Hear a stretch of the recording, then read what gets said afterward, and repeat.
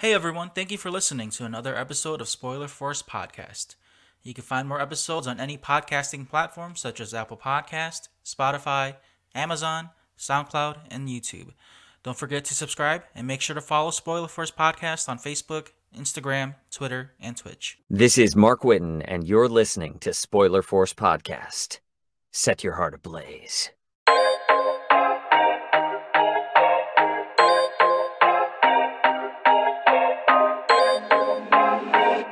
This is a FlowGasm Beats production.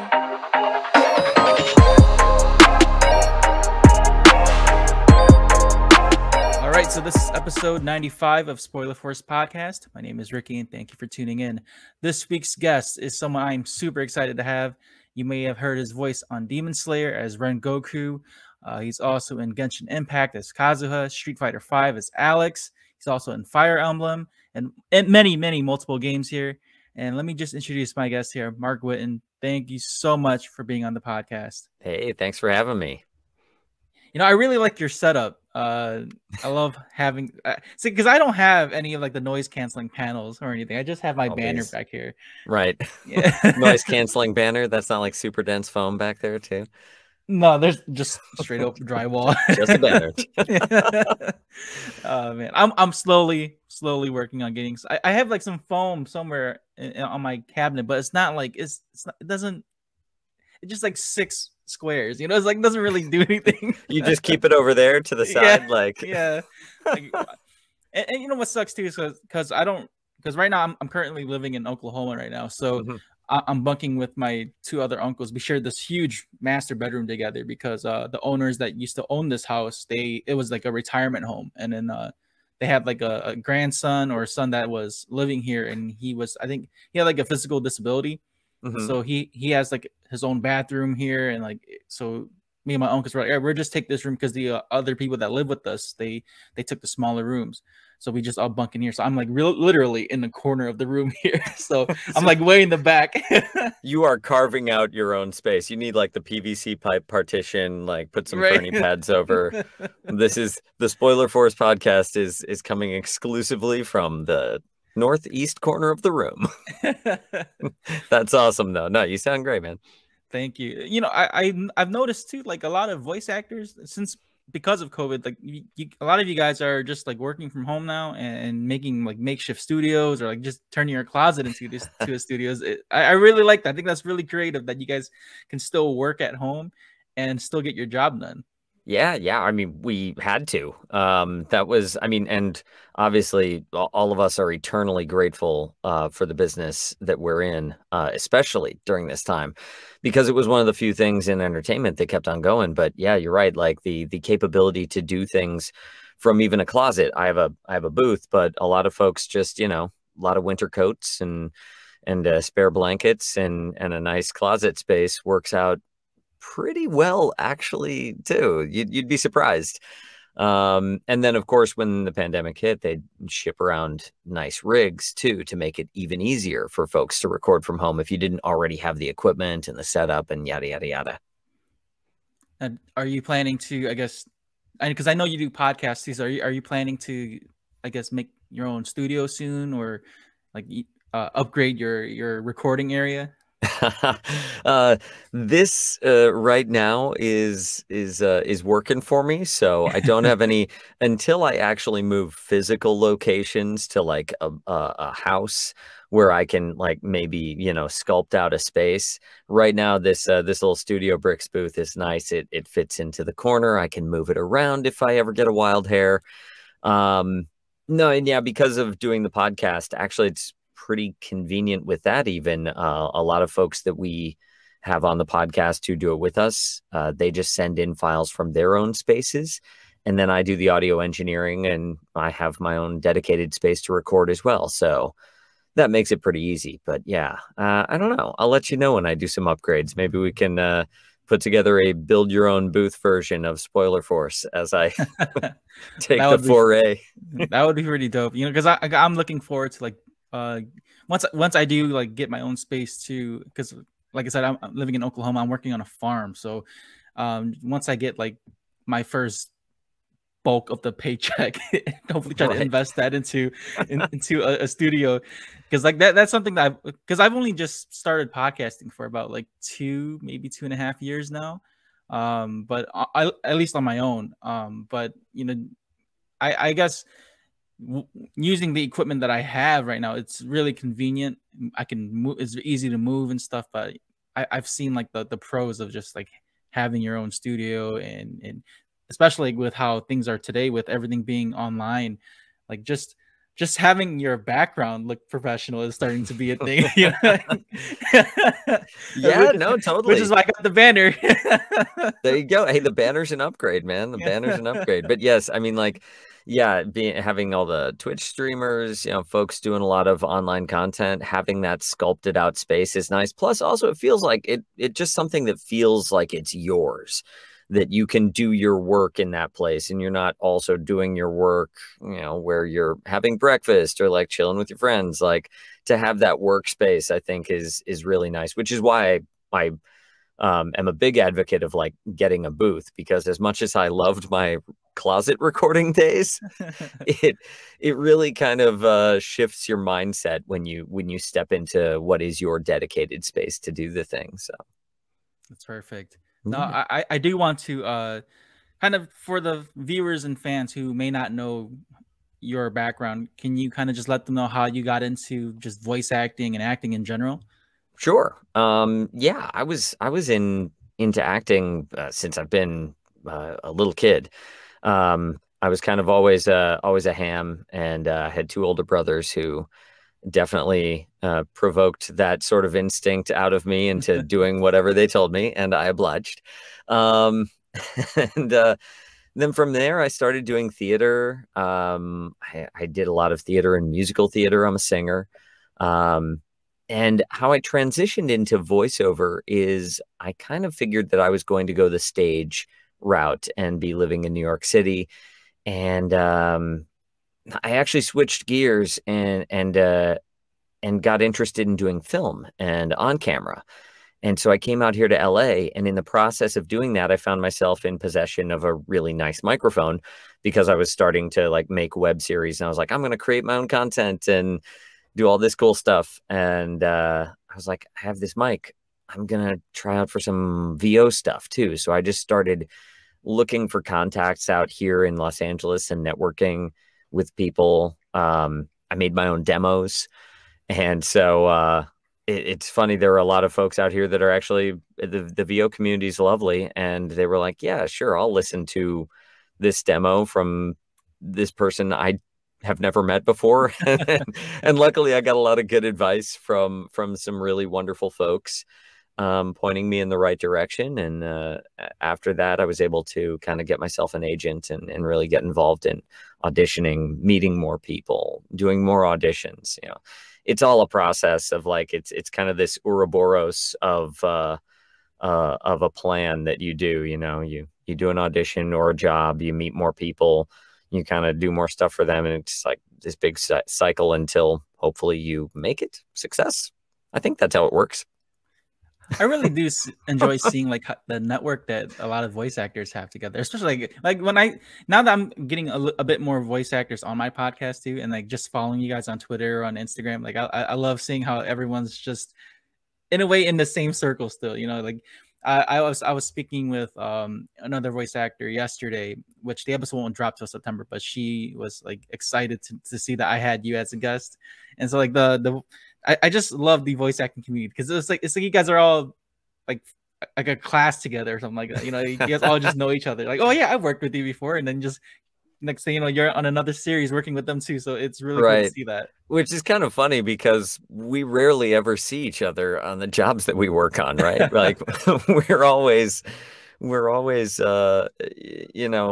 single sessions for the most part, or passing each other in the lobby.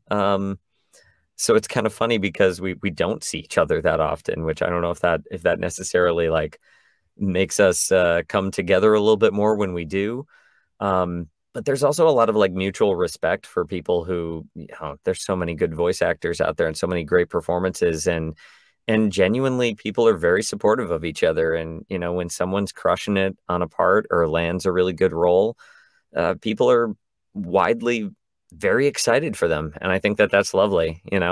It's nice to see your friends doing good things and doing cool things, and to be happy for them doing that. Yeah, I love seeing like huge projects bringing a lot of like variety of talent. Demon Slayer being one of the big projects out, and that's really mainstream right now. Um, I started watching Demon Slayer when it first aired on Crunchyroll. Like I watched the sub version first. Okay. So when I first watched it, I was like, all right, I just got done watching I'm not sure if you know the Goblin Slayer series. I just got done watching that. No, what's Goblin Slayer? I've not heard of it. Goblin Slayer is a pretty mature anime. It's like D&D Okay. sort of, but then it's pretty cool. It's strategic and like a lot of medieval styled characters, but it's just that first episode's kind of like pretty. It gives you a pretty like shock factor, big shock factor in the first episode. I don't want to say on the podcast. No, it's don't. Pretty inappropriate. This is called Spoiler Force, though. So yeah, one of the characters, she gets attacked by goblins. Okay, we'll leave it there, and we'll move on to the next topic. Yeah, that first episode, man, I was shook because I knew it was pretty hype just based off of like the comment threads like on Reddit and stuff like that, but then I was not expecting that first episode to be like that.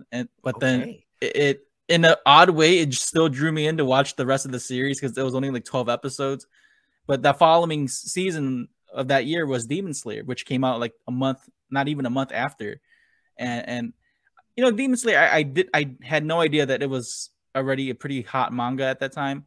Mm-hmm. And then just watching it, I just gradually just liked it, and then up to where you meet, episode 19, where the huge fight happens for Tanjiro and between him and Rui, and then it's so good the introduction to the Hashiras, and then by that time, I think that's when I think I might be wrong here, but by that time the dub was slowly introducing like the cast of all like the English dub actors, and I want to bring this up too, because like the cast for the Hashiras, man, like they went all out. Like with you, Kaiji Tang, Ray Chase.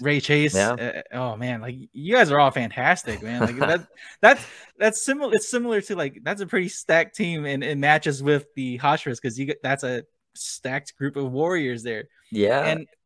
And the movie that just came out. Oh my god! Like, what was your thoughts on that on the Demon Slayer movie? Because that's a huge role for you right there. Yeah, it definitely is. And it's funny with talking about the A team of the Hashira coming in. I kind of didn't even know totally what I was getting my foot into, what I was stepping into, because I had not read the manga. I still haven't read the manga because I really love watching the show, and I love I love when the show is just like hitting. I love to be hit with it visually, orally, like the whole thing all at once. However, a lot of folks have said fantastic things about the manga. I'm sure it's wonderful, and so I'm like hotly debating in my head whether I start getting into that. To that end, jumping into the movie, when it landed on my brain, the scope of what was happening and what my personal responsibility with voicing Rengoku was going to be, I got really nervous. Like, I usually don't get like stage fright at all or get nervous about projects. I just kind of go in and do what I do. But with this one, I had to take like a day or two and like kind of just take some deep breaths and be like, okay, you got a job to do, and so there might be some stuff riding on this, something more than normal here. It's gonna be it's a beloved story. There's a lot of eyes and ears. It's obviously done really well. So yeah, I had some nerves going into it, to be honest. But it was fantastic, jumping into the booth and as with any performance. Generally, I'll be nervous up until the point when I get on stage, and then it just kind of melts away, and you kind of get in the zone of just performing. What was your thoughts on just that entire, like, I'm pretty sure when you watch it as like an actor watching yourself play that role, what was going through your mind, like just knowing what was going to happen to Rengoku? Well, it's more trying to play moment to moment rather than trying to Okay. play the end of a thing, you know? Um, Trying to like kind of keep from one's mind the conclusion of it, if that makes any sense. So yes, while I know where it's headed and everything, Rengoku doesn't know necessarily where it's headed. He's staking his he's he's taking his chances and he's drawing his lines in the sand without necessarily knowing for sure that that's going to be the outcome. Now it's funny because during the fight with Akaza, it seems like he fully is aware at a certain moment before it happens that he kind of makes that decision. I mean, he makes it right off the bat, but there's a moment even when you're beaten and battered to grit your teeth again and charge back into the fray, knowing full well that it could be futile. And so, you know, addressing each of those moments as they come up, I find is obviously the best way to do it. From an actor's perspective, understanding the scope and the whole and where we're going helps to kind of sculpt the performance so that we get to the right place. But as far as each particular moment, you got to take each of those as it comes and just trust that you understand the journey and then kind of give over to what's going on right there with that line, with those breaths, with those efforts, as it were. Plenty of efforts in that session. Yeah. So yeah. Yeah, that movie definitely was a tearjerker for me, because even reading the Yeah. manga, like, and that's the thing I love about what they did with Demon Slayer in the anime, like for the animation aspect of it, because in the manga it's very short. That battle is very short, but the way how they span that out within like 30 to 35 minutes of just Rengoku and Yeah. Akaza going back and forth, and you know, I loved how for you, Mark, that sense of urgency where he knows like either he's gonna either die anyway or he's gonna win and you know, come out really battered. So he had to just keep going 100% throughout that entire fight. But you know, that the part where right after Akaza just, you know, sticks his arm through him, and after that climb, like that super fantastic animation scene, just doing the ninth form, you know, what was going through your head during that scene, like knowing that he was trying to still kill Akaza even though he was like pierced? Oh my God. I mean, I'm even like, I'm even getting a couple chills about it right now because I mean, in that moment, you know, you're addressing it as it comes up and you see that like me, Mark, is like, holy. But like when you see, when you know that like for Rengoku, that's, there is no giving up on that promise that he made. There is no compromising with his, you know, with what it means to be human, with what it means to protect those who are younger, weaker, in need of protection, to look over your fellows, basically. I mean, he's just uncompromising in that. And I don't know, like I said, it gives you chills to just be like, even with someone's arm through your gut, to just be like, no, I do not give up. And it's exciting to in that moment to kind of address that and to you know, I'm seeing it on screen, of course, because we're dubbing it, and seeing like what's going through it, but then also like knowing that I'm gritting my teeth and pushing through that moment, and it's really exciting. It's exhilarating to just be like, to grab onto that sort of pure sense of duty and honor in that moment and push through. And I remember those moments when he's just like screaming out, not screaming, but you know, he's gritting his teeth, and the kind of battle cries. It was crazy because usually you look at some of these battle cries and they can be like 10 seconds to 15 seconds of just like this emotional, impassioned roar. And that can be kind of daunting because you're like, that's going to scratch my throat. But in that moment in particular, with this recording, it didn't feel, I didn't feel any of that. And it was really cool. I was just kind of tried to let all of that go in that moment and just pay all the attention to, not giving up on myself or the people that I need to protect. Man, you broke that down really well. I like that. I like that answer.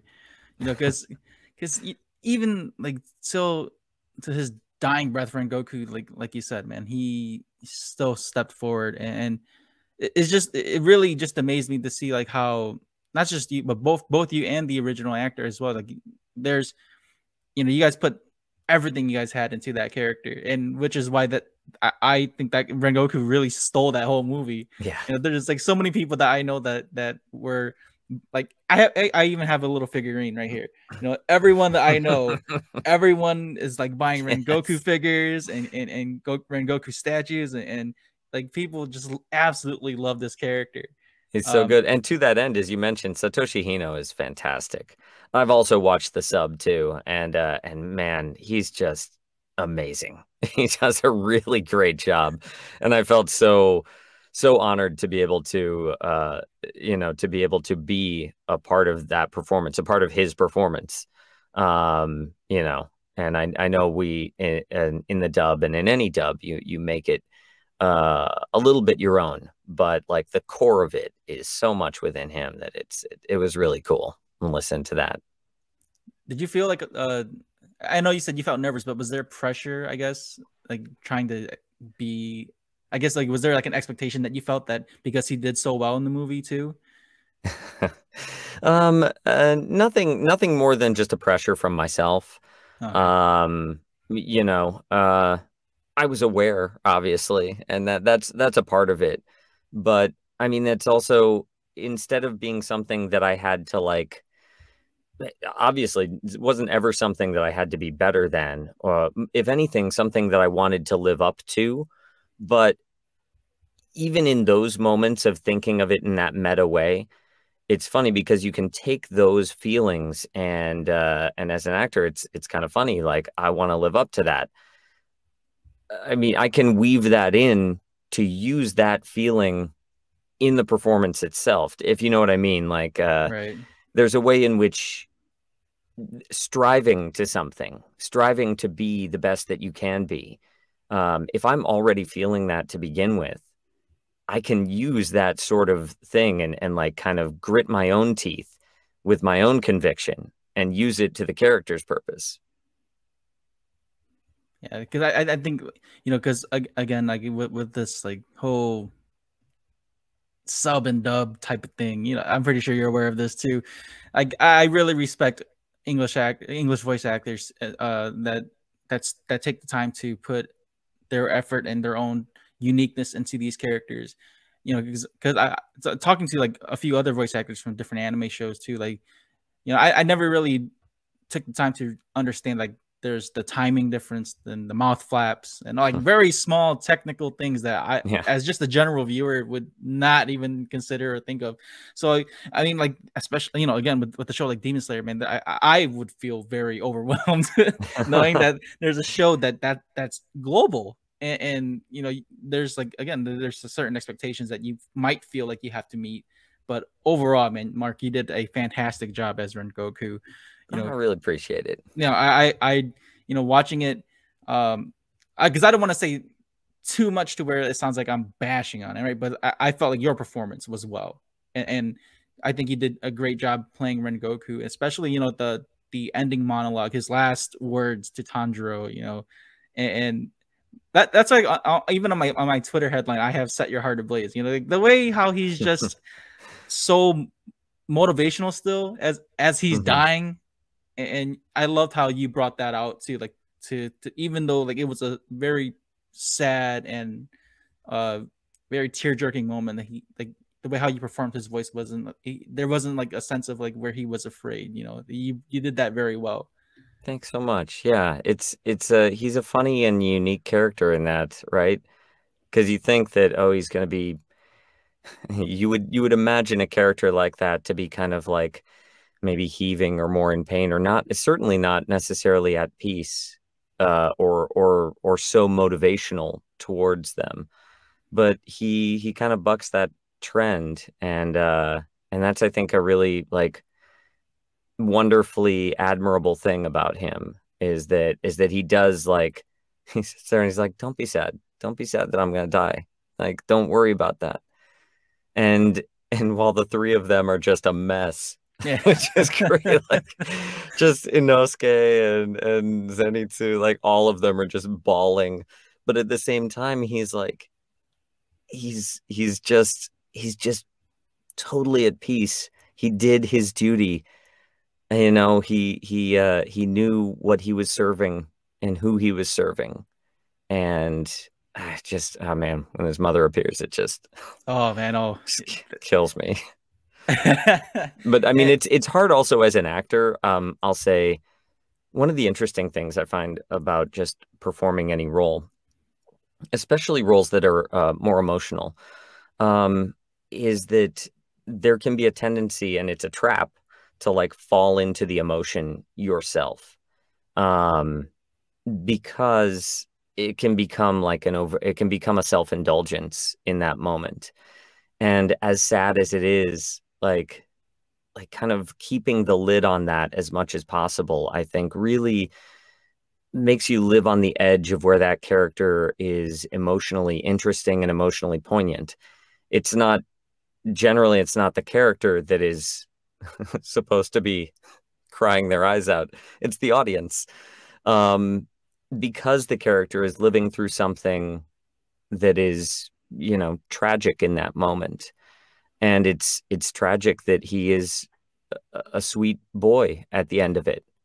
A sweet boy who's asking a question of his mom. And it's very simple. It's very quiet. It's very honest. You know, he just wants to know that if he did the right thing, you know, and I think it makes you tear up as an audience member. But for him, it's a very honest question. And it's a very happy moment between him and his mom, I think. And that's what makes it even sadder for us, is because you're like, oh my God, this is so sweet. Like he gets to so see his pure. mother again. It's so Yeah. pure. And it just, like, that's, as an actor, it's funny with those moments, because as we view them, like, I want to break down in the booth. But I'm like, hold it back, buddy. Oh my God. Trying not to cry in the booth. Right. Because that moment is definitely it's just that moment of fully giving over to it, of fully accepting it. And yeah, that's one thing I really admire about actors too, because I have some actor friends back at home in Michigan that you know, they're independent actors and stuff like that, and I even asked them, like, how do they maintain the emotional aspect of things when it comes to like certain characters that they're writing about or performing. And I have a friend, I told him, like, can you cry like on the spot, like, because that's something like I always like loved about actors, how they can still maintain their emotions. Like one example I've mentioned before on this podcast was like on Game of Thrones, where where the actress for Sansa, like she was crying on the scene where what's his name? Don't spoil it too much for me. Haven't seen beyond the 5th. Oh, okay. I've read the books. Okay. I won't. Good thing you brought that up. I would. Oh, I would. I know this is spoiler force, okay. But GOT holds an interesting place in my heart. I won't say much, but in the last season, there's a character who passes, and Sansa, the actress for Sansa, was, you know, she's crying because the character's passed. But there was like a behind the scene photo where Sophie Turner still maintained like the emotions, and she was crying. And I asked my actor friend, I was like, how do you maintain that? Because if it was me, I would be like torn apart, because you have to be like, you have to keep your emotions in, but it's not real. But then you still have to, like you said, keep the lid on. And Right. it's a lot. It is a delicate dance. And I mean, it's funny with that. That's another cool thing about acting. There are a myriad a number of ways to approach something like that. And there are a lot of different techniques. So I think you talk to any given actor on here, you'll probably hear different methods and techniques from all of us. And maybe some of us use similar things. And yeah, I don't know. It's funny because it is hard. It is kind of like that a very fine line to walk. But it's odd because you also like think about the idea of like you need to practice that, or there is merit to practicing that, to knowing that you can do it reliably and functionally. But also, I'm sure that an actor could come on here and be like, don't practice it at all. You have to do it once and in that moment. So, I mean, even with my own explanation, I can refute myself. But that's probably for another, like, we'll create a second podcast where it'll just be called talking about tactics with different actors. I mean, since we're on this topic too, though, Mark, have you felt like where, playing emotional scenes like that, has that ever? Have you tried not to let that affect you, like in your actual life? Do you find yourself like knowing where to draw that line? Yeah. Yeah. No, that's a good question. I feel like I've always maintained a pretty good boundary with that, where nothing like really creeps into my life too much. But then that's how I kind of operate with acting. I think it can be practiced. I think that I don't necessarily have to live it in order to convey it, if that makes any sense. So yes, I do keep that boundary up, and I think it's totally possible. And I think there are a number of actors that you can point to that are living examples of exactly that. And that's just how I choose to live with it. But, there are plenty of great performances where people get absorbed in it too. So who's to say? But I'm able to keep a pretty good distance, but that also works for me for my sanity in my personal life. Some things, when I get tied to a project and when I'll be rehearsing it or performing it, it can take a toll, and I feel exhausted after certain performances. But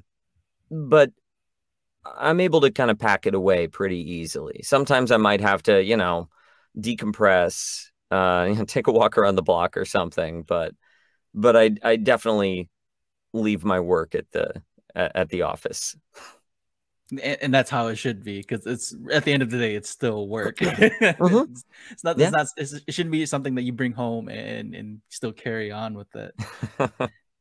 But have you felt like, was there any I guess challenges or difficulties when it comes to being like an emotional actor, when it comes to just doing voicing and versus like real life performance? Yeah, well, a lot of the things that are difficult or different between voice acting to, say, on screen or on stage is that it's very immediate with voice acting.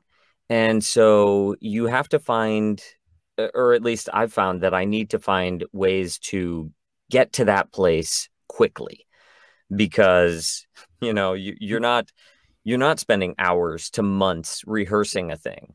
You are doing it very quickly. The turnaround is intense, and yet you still want to do it honestly, and you still want to do it authentically. So finding ways to do that and to really kind of clear your mind and to focus on those moments and not try to fabricate those moments, I find to be that is a difficult thing sometimes. And I always hope that I'm doing everything that I can, but would I love to rehearse something for 2 months and then go in for a group recording session and have that be the performance we lay down? Abso-freaking-lutely. But we don't have that luxury. So in the meantime, a lot of it I try to tap into physically when I'm doing things. I find that breath really connects very well to emotion. And so I will use my breath as much as I can. Whether it'll be the rhythm, it'll be the depth of it, in order to kind of physically get my body into a place that for whatever emotional quality we're looking for. And then also physically to get my stature into that place. And those are things we can do behind the mic that look ridiculous if you film them, but they're not going to sound ridiculous when they come through. And if anything, it's going to get your body into that sort of position. Oh, you know what? You ever see that clip of Hugh Jackman doing ADR to Wolverine? Oh, it's amazing, right? Like he is full on living it. And that's an example I could point to right there where I'm like, you need to be that connected all the time and like on cue. So yeah, it's difficult, but like that's the sort of dedication and attention to detail that it takes.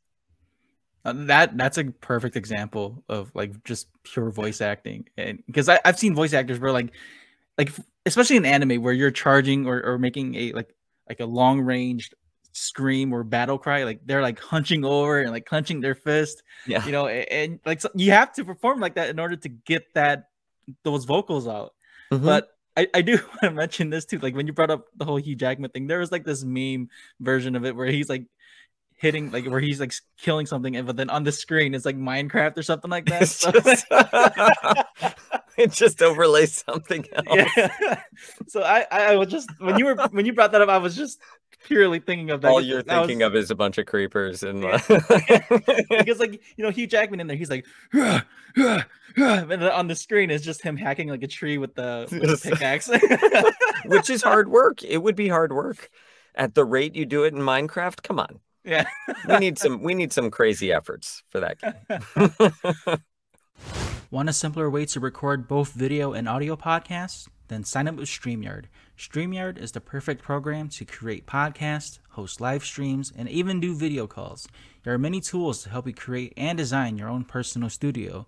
You can screen share, read live comments, and stream to multiple destinations such as Facebook, YouTube, and Twitch. You can also download your video and audio recordings after each session. Follow the link in the description, and once you sign up with the basic or pro plan, you'll earn a $10 credit to use for StreamYard. Do you want to start your own podcast? Then sign up with Buzzsprout. Buzzsprout has helped hundreds of thousands of users to begin their podcasting journey. With easy-to-use tools, you can effectively get your podcast onto many platforms such as Apple Podcasts, Spotify, Amazon, iHeartRadio, and more. You can view stats, create audio clips, and even have your own podcasting website. Buzzsprout also offers ideas, tips, tricks, and tutorials to help you improve your podcast. Follow the link below, and once you sign up, you'll get a $20 Amazon gift card.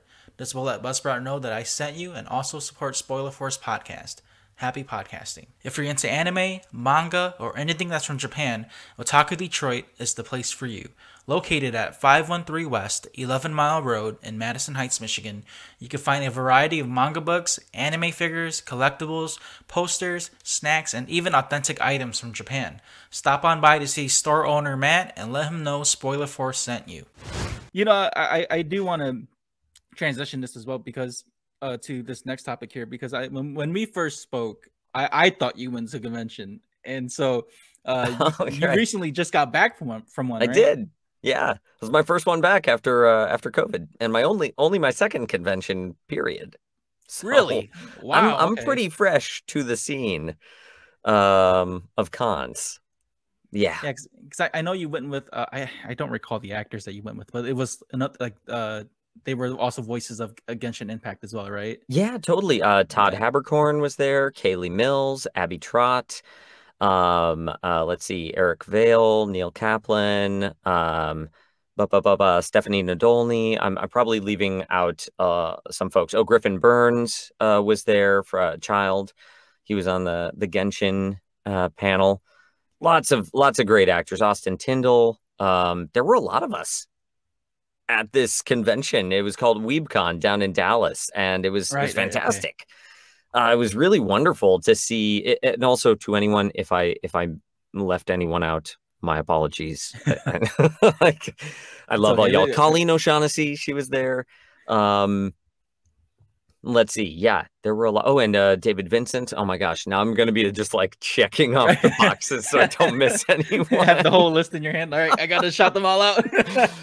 Anywho, the energy, the attendance, the love that was coming from that convention was absolutely insane. It was really fun, like getting to meet folks. And the last time I did a convention was right before COVID kind of closed everything down. And at that point in time, like, you know, Demon Slayer hadn't even really released. The movie hadn't come out.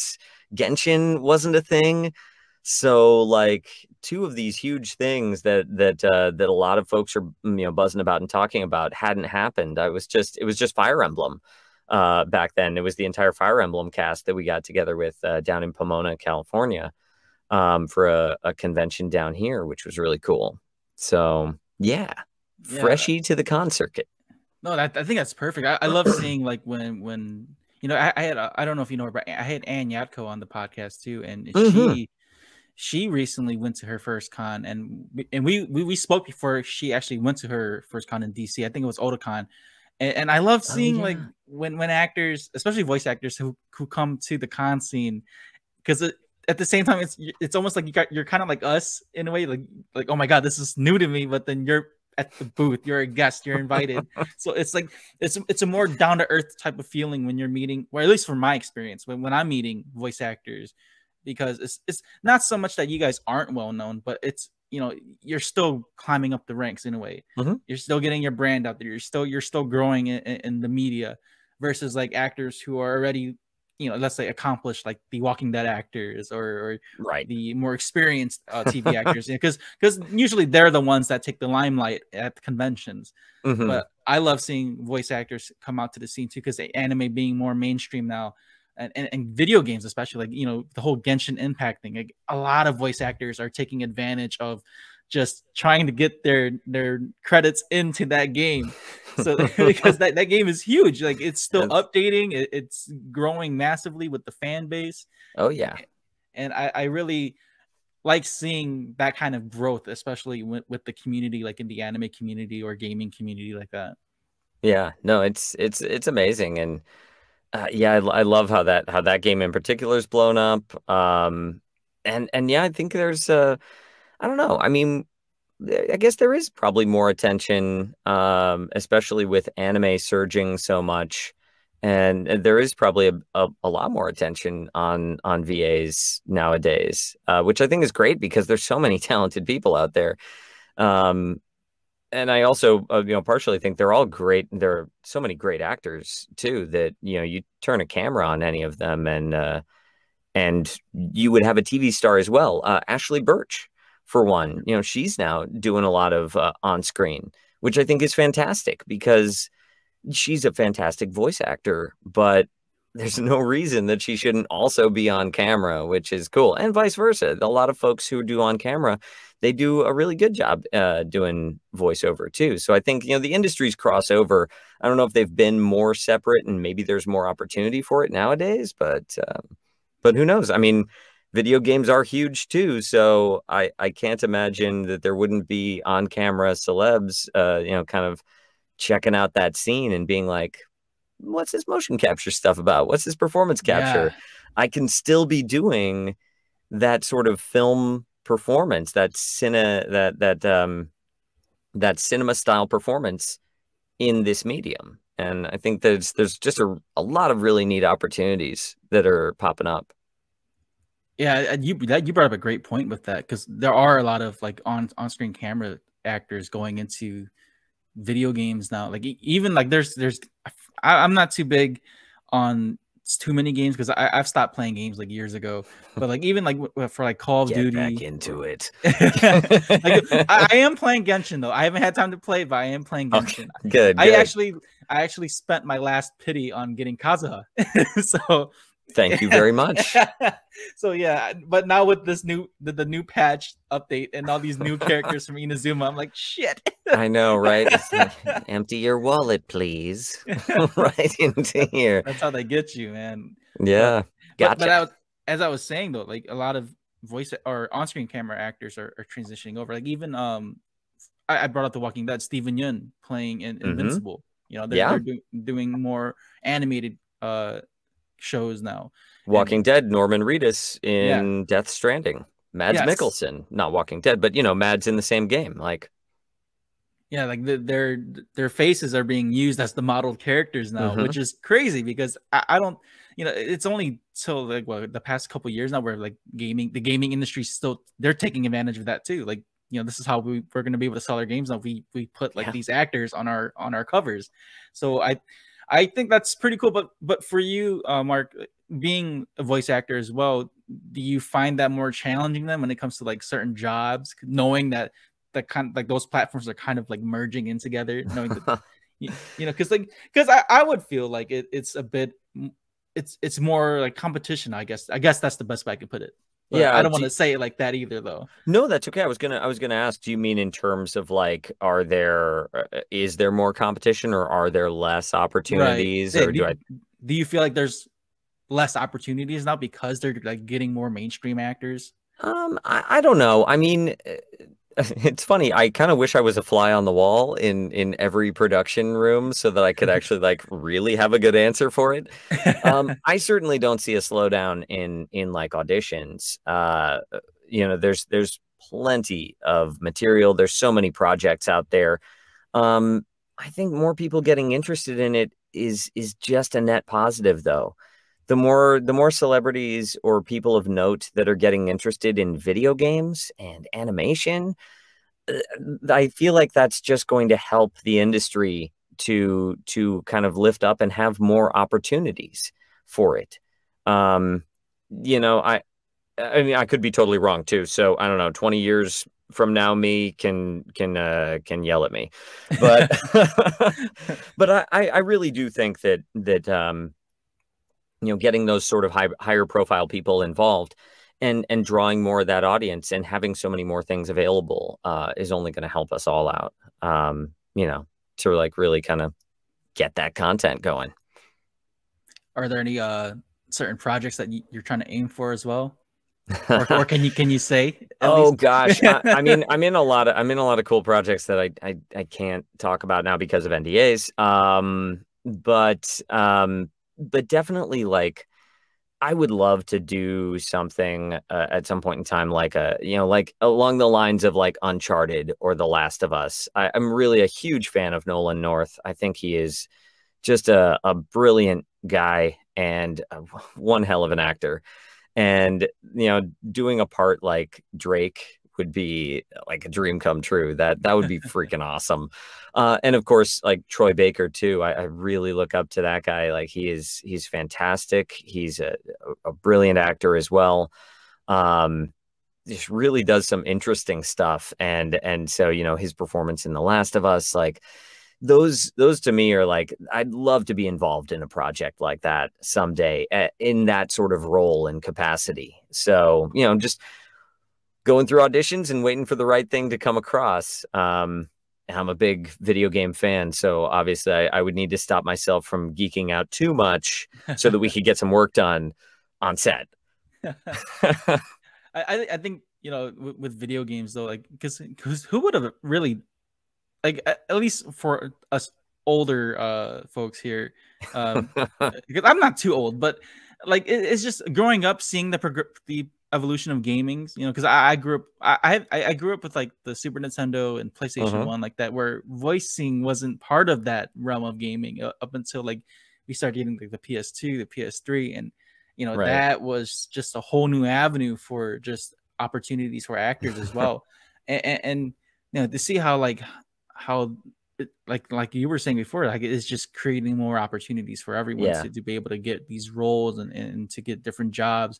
And it's kind of just all merging into one big like entertainment hub now, instead, because Mhm. it's no longer like, oh, that's just the video game circuit or the voice acting circuit. You know, Yeah. it's all kind of just coming together. It's all coming together. No, I know what you mean. Like, who would have thought? And I was like, as a kid, I don't know. I'm not gonna say I called anything, but I definitely was like, I definitely was all about video games. Like, my parents would ask me, they'd be like, "Why are you playing all these things?" And like, you gotta like do, work or do this and that and the other thing. And I'm like, these are like works of art.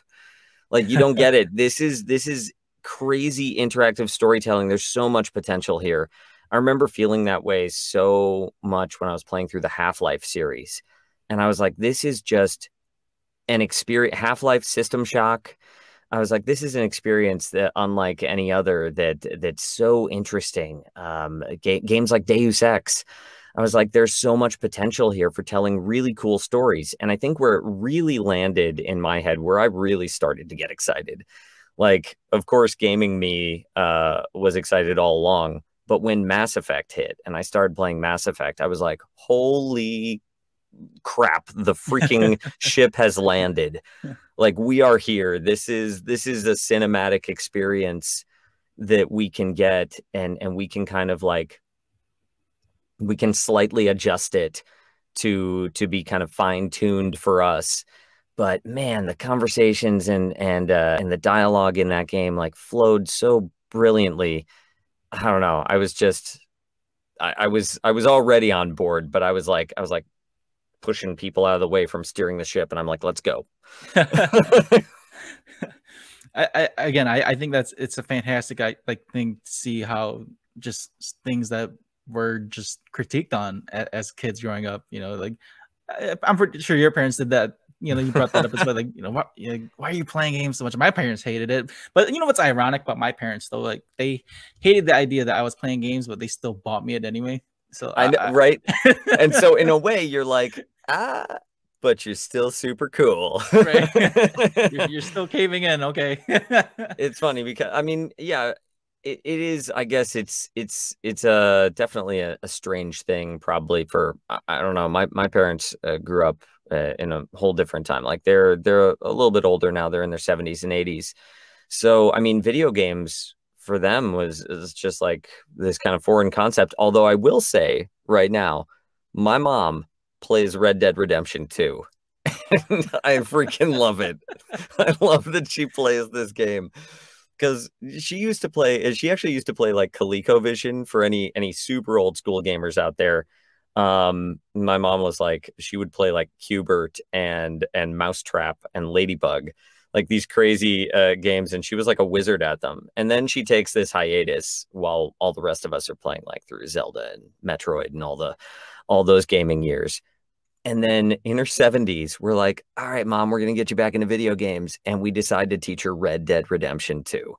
And it's like just the most complicated controls we could have picked for her. But she's great. She does really well with it. You know, I get text messages sometimes that like the waypoints disappeared and why did that happen? But I really love to see like my folks kind of like stepping into the game genre again, like right now. You know, that's actually that game. There's so much lore to Red Dead Redemption, and like there's so much content to that game. There's so much you can do with that game. I think in a way that's a fantastic idea that you let your mom play that game, because that way, even if she still beat the story mode, she could still do so much other things in that game, and then with like the co-op or like playing it in that open world realm. Right. We There's do so the much to do. online, right? We got our own posse. We're running around like delivering. She's like, who wants to deliver moonshine today? And we're like, all right, let's go. Have you thought of like letting your mom run like a Twitch account and just playing Red Dead? With my mom? Yeah. That's not a bad idea. Yeah. Yeah, I haven't really thought about doing Twitch, but I guess that would probably be a good way to approach it. Might have a unique angle on it there. Yeah, I'm just like picturing like you seeing your mom just like I don't know your mom. I'm just picturing like seeing like a mother at that age playing a video game. Like my grandma, I think I only made her play games with me once or twice as a kid growing up, and she just looked at me like, why? Like, and then she's like, I don't want to do this. And so I stopped bugging my grandma about that. But like, it's just, I think it's really cool, to see that there's still older people out there playing these incredibly interactive games like Red Dead Redemption. What'd you introduce your grandma to? Tekken 2. Tekken 2. Yeah. Tekken 2. Tekken. Yeah. I remember this clear as day. Like I think I was like 4 or 5 and I was playing, playing that game, playing a fighting game like that. There's no one to play with because my sister was still too young at that time. So my grandma would watch us and I'm like, grandma, come and play with me. And then she just, she just had the controller in her hand. She's like, what am I doing? I'm like, fight me. You got to fight me in this game. I want to fight someone. And like we play like 1 or 2 rounds and she's like, oh my god, this is boring, I don't want to do this, and she just dropped the controller. Oh well, hey, she tried for a couple rounds, but it just and with my family background, like they're really like religious, so I think to her she's just like, this is too violent, even though like the game is all pixelated and old school. Like, it's 2D, don't worry, they use ketchup for blood. I understand that, but I mean, Tekken, like, good thing you didn't introduce her to Mortal Kombat or anything like that. Oh, I know. Yeah. Okay, you made the right choice. Like Mortal Kombat though, like that game, I remember when, like, even my folks growing up, my folks were like, don't play that game. That game terrified me, man. Like, it was that and Killer Instinct. One of my aunties got so mad at me for introducing my cousin to Killer Instinct. I was like, because I played Jago the ninja. I'm like, dude, that's like, that's the best. He's like the Street Fighter character in Killer Instinct. He shoots fireballs and does the Shoryuken and stuff like that. And so I introduced my cousin to that, and my aunt got pissed. She's like, why are you introducing him to this? This is the devil's work type shit. I'm like, oh my god, like, what the hell? It's a like, video game. Don't watch Harry Potter. Right. I don't know. It just like when you look at it, like, just those games back then, it was that bad already. Could you imagine, like, with that mindset from back then, playing the games now, people would lose their minds. That would be nuts. I often, my girlfriend and I, we often have this fantasy of being like, what if we could pick up someone from like ancient Rome or like classical, like antiquity, and drop them into any given scenario around town? The other day we were just like, man, I want someone to be on the plane with us right now and just blow their minds. And I was like, I want to show, like, or people from even like back when movies were first being made, I want to like sit them down in a theater and show them like the blockbusteriest Marvel explosion that can possibly happen, and just see how they'd react. It's a fantasy of mine. If anyone invents a time machine, that's what we're going to do with it first thing. Suck people back. Yeah, they just like the evolution of like just how, not just entertainment itself, but like even like with TV shows and cartoons and with the help of like social media and stuff like that, is everything's just growing so quickly. And do you find it difficult at times as well, like, because everything's moving so quickly as an actor? Do you feel like there's like a kind of catch up game to it? Like, if I miss out on this, then I need to get these opportunities now, or I'm going to miss out. Man, it feels like that a lot. Sometimes with certain projects, because, oh God, I like my heart like burns and yearns for certain projects and auditions that come across, and I'm like, oh, I have to get this one. If I miss it, my life is over. But at the same time, I felt that way about enough projects now that I haven't gotten, and some that I have, to also see that there are going to be more projects down the line. There are going to be more things that are coming out. So I know that there will always be cool stuff. There's going to be the next cool thing. I don't have to worry about that. Now, as far as like, do I need to like level my skills up with it? How is like the industry functionally changing? I don't know. That was actually going to be one of my questions thrown right back at you, is like, kind of, where do you think all this is going? Like you said, it changes so often, like especially the gaming industry has been changing by leaps and bounds. And I remember geeking out about like polygons and like triangles on Tomb Raider, like, and yet when I look back at it, I'm like, do you know what I mean? Like looking back in some of these things, are like Ocarina of Time. In my mind, Ocarina of Time looks like lifelike. But then Yeah. when I see screenshots, I'm like, what? Like we played this. Was that what blew my mind back Yeah. then? I you know, with like, just because I've only put my feet in like just podcasting in general, but like seeing how fast even podcast is growing, you know, and how it went from just similar to radio. It was just like radio talk, and now everyone's with.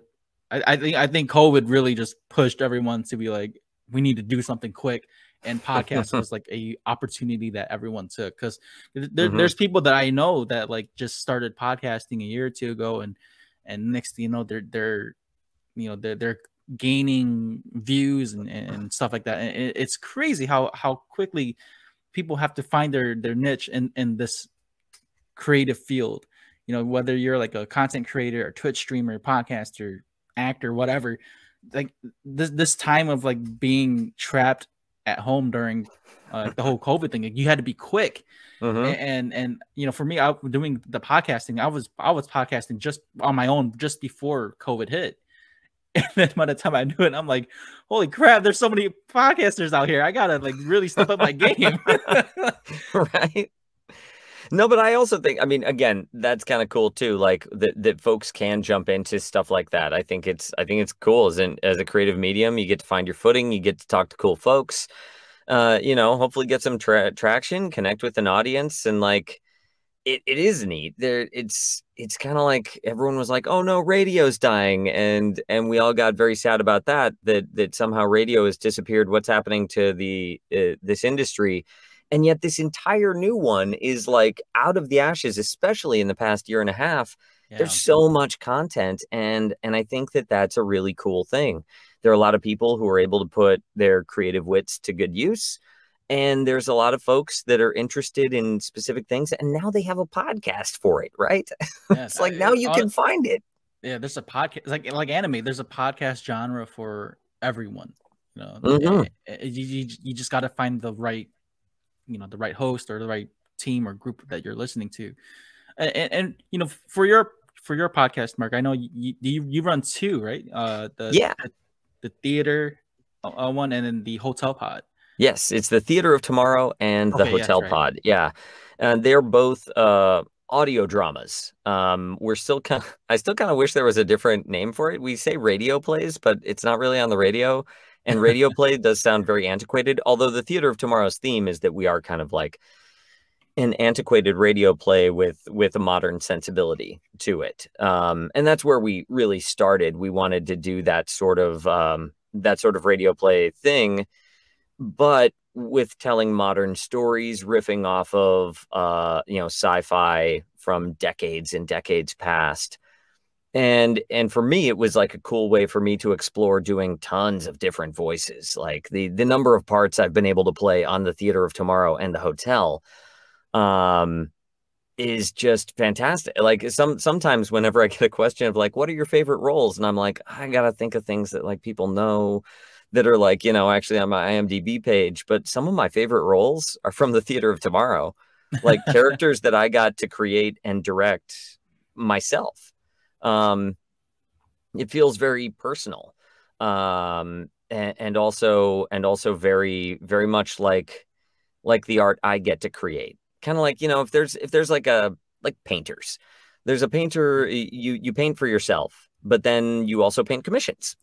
And so the commissions is probably the work you get paid for and that you get known for. But painting for yourself is also can also be really cool and beautiful and unique, because there's certain things that I may be doing that the whatever project just may not be looking for, but I can put my spin on it, and there's no crazy production team behind it to be like, nah, but we're sculpting it this way. It's how I want to sculpt it. It's how myself and my writing partner Travis want to create this show, and it's been really awesome. So yeah, if anyone's into like sci-fi stories, horror stories, check out both of those podcasts. Sci-fi, Theater of Tomorrow, and horror is the Hotel Pod. And yeah, it's just been a lot of fun. I've gotten to work with a lot of cool voice actors on them too, bring on some guests, and do a lot of neat things. That's amazing, man. Yeah. And for the listeners and viewers, I'll have all those links in the show notes and description as well, so you can check out Mark's other podcast too, the Hotel Pod and the Theater of Tomorrow. And you know, as we're coming to an end here, Mark, I want to say, thank you so much for just giving me your time here. And I would have never thought that I'd be speaking to Rengoku, because again, the movie just came out earlier this year, and then it went digital in June. So to me, it's very, I am still like in love with Infinity Train, and just how you, again, I cannot praise you enough, and how you played that role was great. And I can't wait to see what more you haven't, like what more projects you're gonna be working with, man, because I feel like, now that I know that you're just finally getting more of these roles post COVID, and now going to conventions and meeting your fans, I really do hope that you get much more opportunities to grow your content as well. Thank you so much. I really appreciate that. It's meant a lot also meeting the fans, even at just this last con too, in Dallas at WeebCon.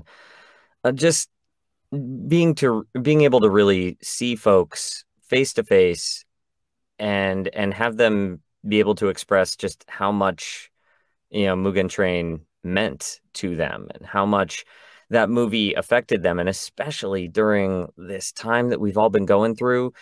And I've had people come up and be like, this is, it's been a rough time, and this movie gave me a lot of hope. There was someone who even told me that, like, that phrase, "set your heart ablaze," gave him a lot of hope. And to me, I was like, my God, if that's not exactly what we're doing this for, I don't know what is, Yeah, that phrase myself, like, I've been through a lot of personal things as well. And like, just again, with Demon Slayer, and with the way how Rengoku went out, whether, as tragic as it was, he still went out in a positive manner. And that phrase, "set your heart ablaze," and that's why I keep that in my headline for Instagram and for Twitter. I remind myself of that phrase, and when he tells Tanjiro, you grit your teeth forward, and the time's not going to stop for you. You have to keep moving, and that it's a daily reminder for me. It's almost like a mantra in a way, to where I have to keep pushing myself, whether it's with the podcast here or working on this farm here in Oklahoma, out in the boonies. I have to keep moving forward. And I cannot thank you enough, Mark, for this, for just this opportunity, man. Because like, as a fan speaking to you, I am still surprised at times where I'm like, I'm actually speaking to people on my podcast. It's insane.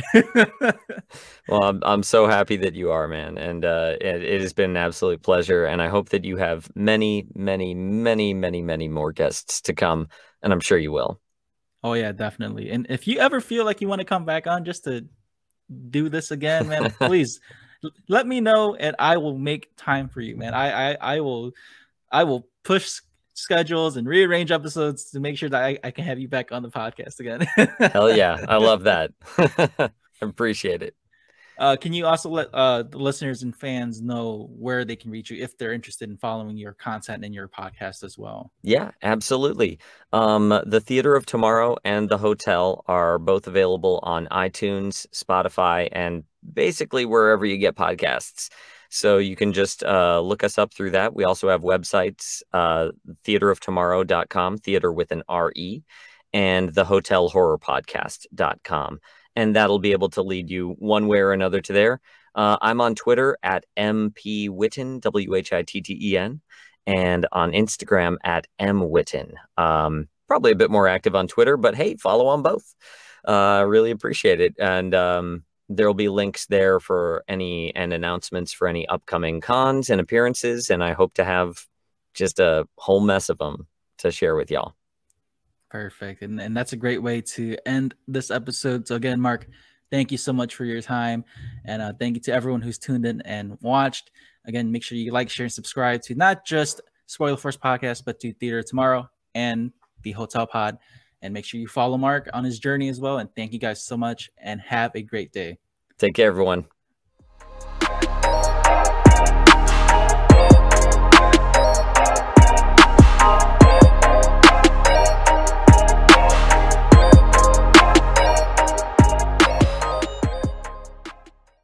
If you enjoyed this episode, make sure to follow, like, share, subscribe, and rate Spoiler Force Podcast. If you have any guest recommendations, comments, questions, concerns, or criticism, you can email me at rickyvang92@gmail.com or message me online on any of my social media platforms.